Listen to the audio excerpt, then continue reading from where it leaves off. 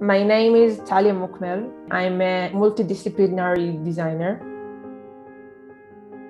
I was born in Tel Aviv. I saw textures during my childhood. I was practicing next to my mom. I was watching her sewing, and it really affected me. And I knew I want to make stuff with my hands.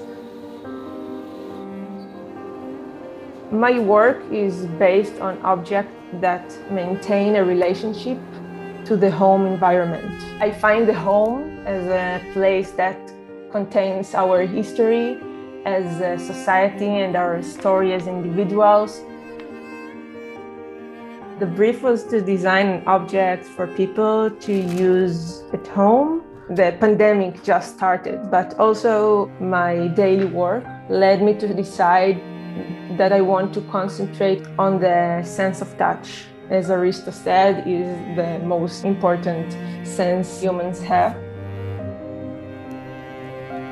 Designers in the Middle is a platform for designers and artists who live the modern life in a mindset where tradition and the past have a dominant part in their lives.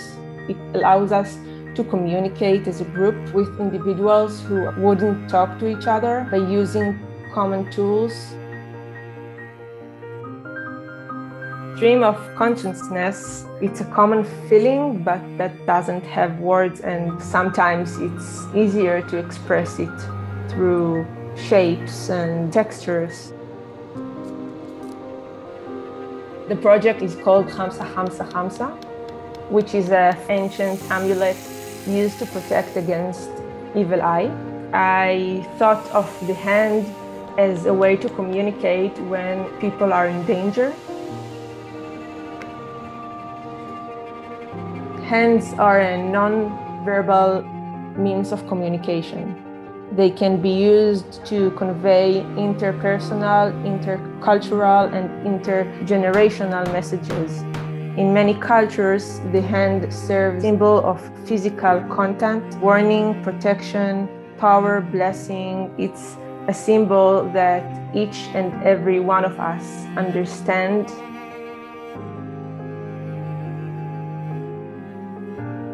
I would love the piece to be surrounded by people. It doesn't matter if it will be in a museum or in someone's home.